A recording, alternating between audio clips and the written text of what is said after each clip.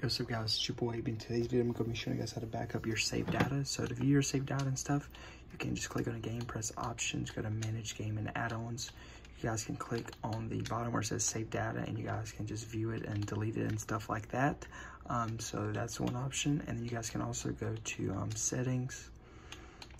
You can go to where is it, storage devices, and you guys can see all of your internal space and stuff like that. And you guys can move over to an external drive to back it up and stuff.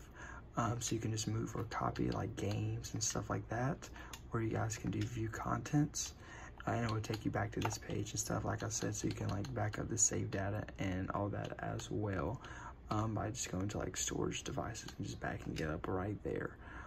So I hope you guys enjoy this tutorial, and I'm out. Peace.